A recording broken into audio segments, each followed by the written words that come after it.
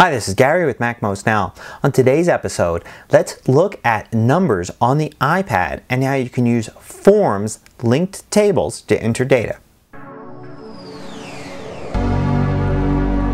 So Numbers has this cool feature on the iPad that isn't even available on the Mac, and that's the ability to create forms. So you can create a spreadsheet and then fill in the data in the rows using forms, kind of like a database, rather than actually entering them in the grid of the spreadsheet. Let's take a closer look. So let's create a new spreadsheet and choose the blank template. Now Numbers knows that the top row is supposed to be the column headings. We're going to create a simple inventory demo. So we'll do item, price, and amount. And then we could go from there and simply enter in each of the bits of information just down here without having to create a form. But instead, let's try doing a form. So press plus and create new form. And then it'll ask us to choose one of the tables. Now, we only have one table. It's called table 1, so we'll select that.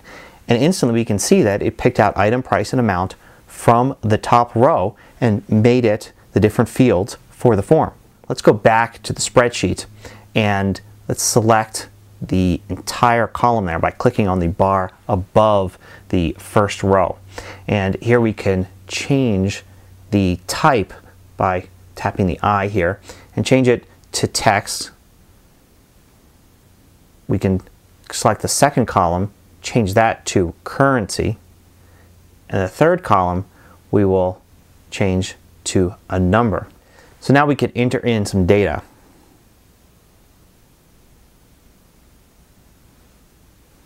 We'll enter in just some fake data here.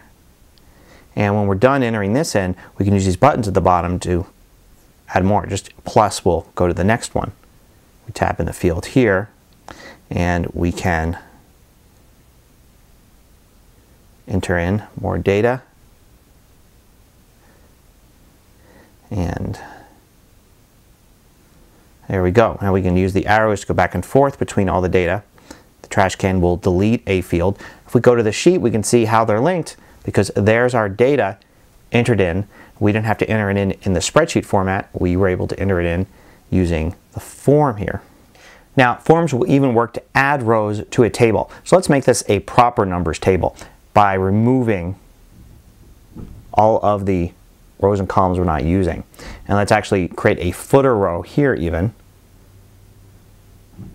Add one footer row, so that's at the bottom.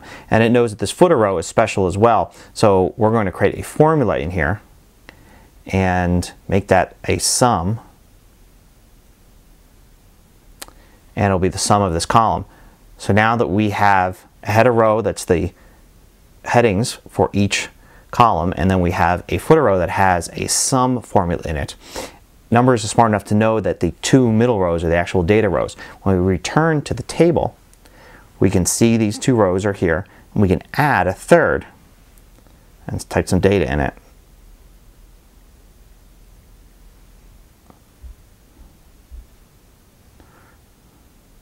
And when we return to the spreadsheet, we can see that not only is it added the third row there, but it is also updated the sum in the amount column. So we can continue to add rows or remove rows using the form here rather than the spreadsheet.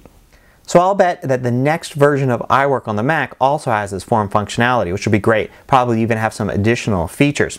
Hope you liked this look at the forms feature in Numbers. Till next time, this is Gary Rosenzweig with MacMost Now.